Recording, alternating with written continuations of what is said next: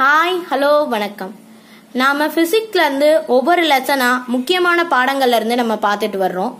அந்த மாதிரி உயிரியல், பாட்னி அண்ட் ஜுவாலஜி, தாவரவியல் மற்றும் விலங்கியல்ல என்னென்ன முக்கியமான பாடங்கள் இருக்கு அப்படின்னும் அந்த பாடங்கள் என்னென்ன அப்படின்றது தான் நம்ம பார்க்க போறோம். ஃபர்ஸ்ட் நீங்க எல்லாமே என்னால படிக்க முடியல அப்படின்றவங்களுக்காக இந்த லெசன் ஃபர்ஸ்ட் நீங்க படிங்க.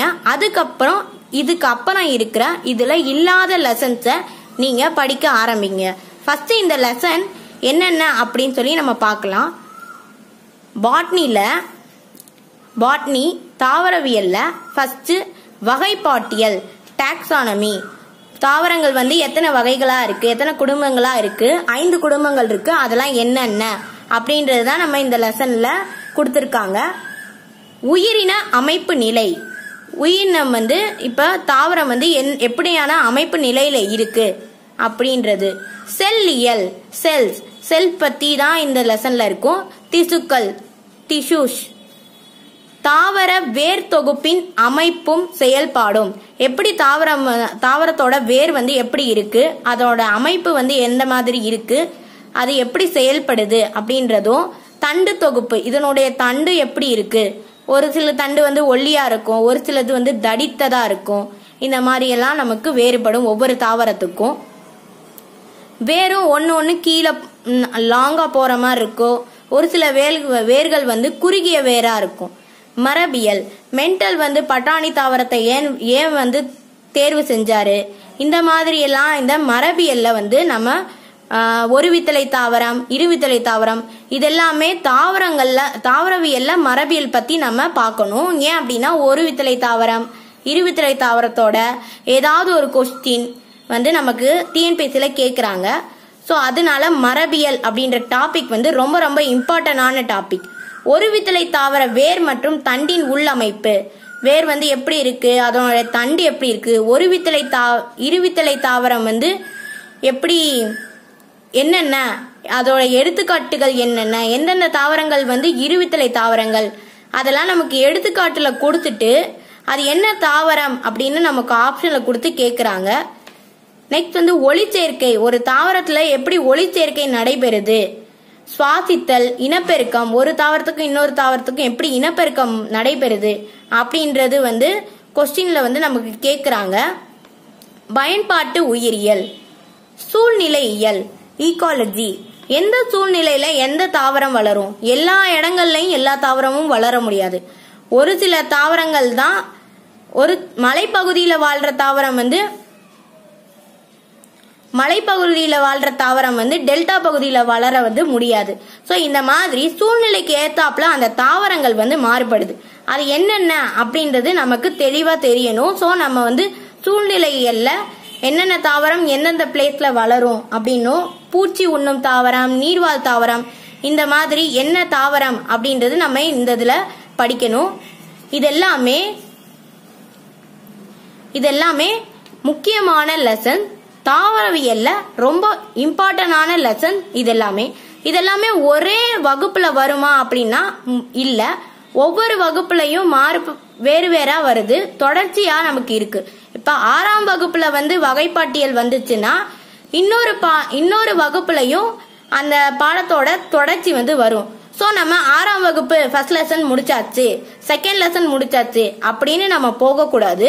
இப்ப வகைப்பாட்டியல் அப்படின்னு 6வது லெசன்ல இருந்துச்சு, 6வது பாடத்துல இருந்துச்சுன்னா நம்ம 7வது பாடத்திலையும் 7வது வகுப்புலையும் அந்த பாடம் இருக்கு அப்படின்னு நம்ம பார்த்துட்டு அதனை தொடர்ச்சியா தான் நம்ம படிக்கணும்.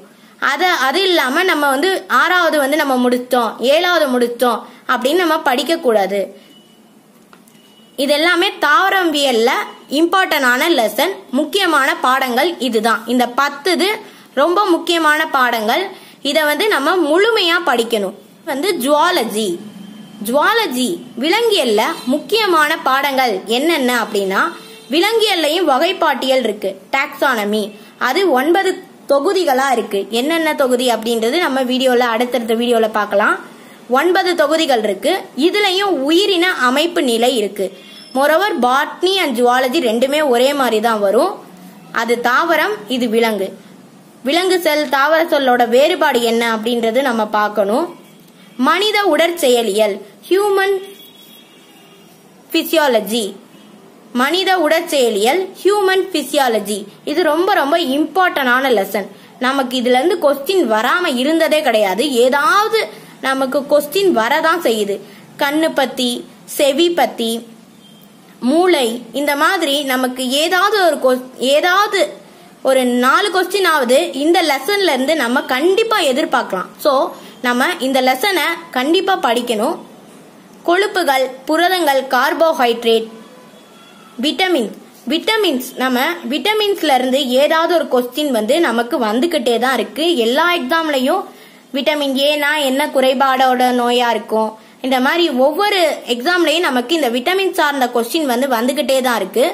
சூழ்நிலையியல் ஈகாலஜி ஃபர்ஸ்ட் சூழ்நிலையில ஒரு சைக்கிள் இருக்கும். அந்த சைக்கிள் வச்சு நமக்கு ஒவ்வொரு கொஸ்டினும் கேக்குறாங்க. நெற்பயிரை வெட்டுக்கிளி சாப்பிடும், வெட்டுக்கிளி தவளை பாம்பு சாப்பிடும், பாம்பு கழுகு, இந்த மாதிரி ஒவ்வொரு சைக்கிள் நமக்கு இந்த சூழ்நிலைகள்ல இருக்கு. இந்த சைக்கிள் நமக்கு கொஸ்டின்ல கேட்கலாம். ஏன்னா மாத்தி மாத்தி கொடுத்துட்டு இந்த கூற்றுல எது கரெக்டான கூற்று அப்படின்னு நம்ம கேட்கலாம். சோ இந்த சைக்கிள் ஞாபகம் வச்சுக்கோங்க. பயன்பாட்டு உயிரியல் அனிமல்ஸ் இன் டெய்லி லைஃப், நோய்களும் நோய் தடுப்புவியலும் நோய் தடைக்காப்பு மண்டலம் இம்யூனைஸ் சிஸ்டம்.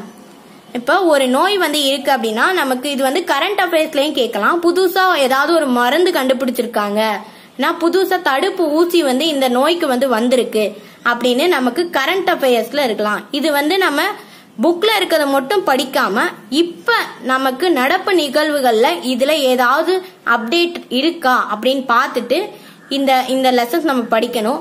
சோ இதுல இருந்து நமக்கு கொஸ்டின் வர்றதுக்கு ரொம்ப ரொம்ப வாய்ப்புகள் அதிகமா இருக்கு. மரபியல், லாஸ்டா மரபியல், மரபு பொறியியல், ஜெனடிக் இன்ஜினியரிங்ல மரபு பொறியியல், இந்த லெசனும் ரொம்ப ரொம்ப முக்கியமான லெசன். சோ இந்த 9 லெசனும் ரொம்ப முக்கியமான லெசன்ஸ்ங்க. சோ இந்த 9 பாடங்களையும் நாம முழுமையா படிக்கணும். இந்த லெசன்ஸ் எல்லாம் நம்ம முழுமையா படிக்கணும். இது எல்லாமே உயிரியல்ல இருக்கிற முக்கியமான பாடங்கள். கண்டிப்பா ஒரு நோட்ல நோட் பண்ணி வச்சுக்கோங்க. ஒரு வகுப்புல இருந்து இன்னொரு வகுப்பு நீங்க தொடர்ச்சியா படிக்க வேண்டியதா இருக்கும். இந்த சயின்ஸ் பொறுத்த வரைக்கும் நம்ம 6ஆம் வகுப்பு அப்படின்னு எடுத்துட்டு 6ஆம் வகுப்பு ஃபுல்லா நம்ம படிக்கிறது தவறானது. 6ஆம் வகுப்போட தொடர்ச்சி 7ஆம் வகுப்புல இருந்துச்சு அப்படின்னா அந்த இதையும் நீங்க நோட் பண்ணி வச்சுட்டு படிச்சா முழுமையா இதனுடைய தகவல்கள் நமக்கு கிடைக்கும். அப்ப நம்ம முழுசா படிச்ச மாதிரி இருக்கும். எந்த கொஸ்டின் நம்ம கேட்டாலும் அதுக்கு நம்ம ஆன்சர் பண்ற மாதிரி நம்ம படிக்கணும். அதுதானே முக்கியம். இந்த வீடியோ எப்படி இருக்குன்னு கமெண்ட் பண்ணுங்க. இந்த வீடியோ பிடிச்சிருந்தா லைக் பண்ணுங்க. இந்த வீடியோ யாருக்கு யூஸ்ஃபுல்லா இருக்குமோ அவங்களுக்கு ஷேர் பண்ணுங்க. மறக்காம ஷேர் பண்ணுங்க. நன்றி, வணக்கம்.